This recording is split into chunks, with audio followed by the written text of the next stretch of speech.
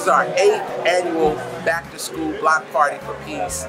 We're just happy to be here today, and we would like for everyone to come out and continue to support the Woodlawn community and the things that we have here at the Edward G. Irvin Foundation.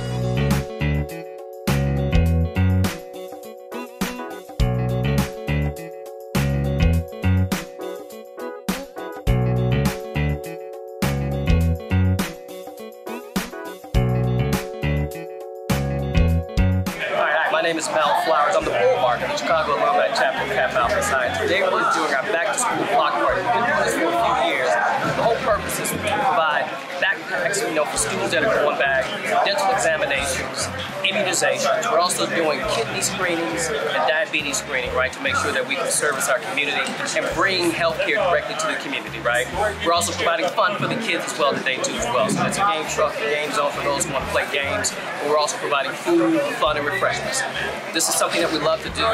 It's all about, community service when it comes to the things that Kappa's focus on to inspire service in the public interest and also achieve. Thank you. Come on out. Have a great time. Yo, baby.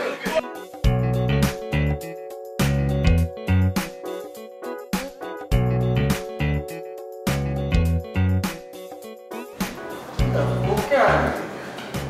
Question I think every day. You sure?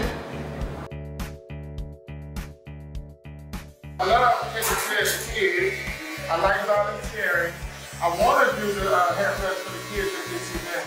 So when the campus asked me years ago, I was willing and ready. Because I think kids should be first.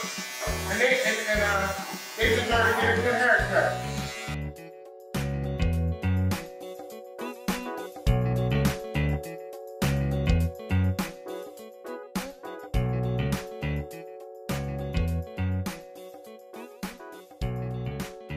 I'm Alderwoman Jeanette Taylor, and I represent the 20th Ward. I have been very appreciative since the Kappas have moved into the 20th Ward, because they've done everything to make sure to become part of the community, but also to service the community. We live in a community where the median income is $25,000. And so any help that our families need, I appreciate organizations like the Kappa who come out, show up, and show out. I'm so appreciative of them. I appreciate their bi-monthly food giveaway and just their commitment to the young people who live not far from here in Parkway Gardens. And so thank you all, Alderwoman Taylor and the constituents of the 20th Ward.